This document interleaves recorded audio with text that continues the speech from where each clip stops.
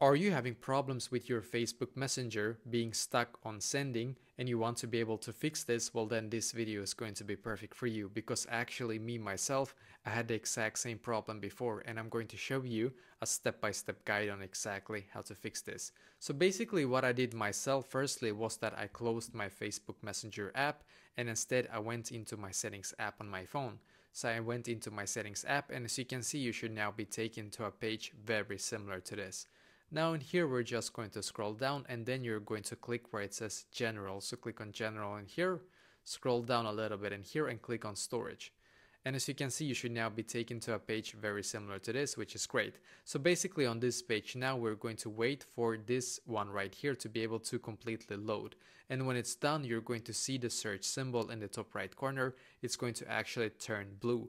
And when it turns blue, we're going to click on it and we're going to search for Messenger. So we're going to now click on the blue search symbol in the top right corner, search for Messenger, click on the Messenger app in here. Now what you're going to do on this page is to firstly click on Offload app, and once again click on Offload app in here. Just wait a couple of seconds for it to completely load in here, and click on the blue button here once again, as you can see.